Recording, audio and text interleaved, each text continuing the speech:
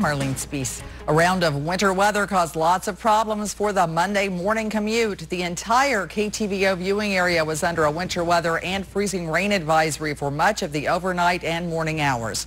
The storm came in very early this morning, bringing in some freezing rain first. That even included some rumbles of thunder. Then by morning it changed over to sleet and snow, making roads very slippery and hazardous. People who were driving took it slow and easy in order to make it to their destination safely. Road crews were also out trying to plow and clear the roads.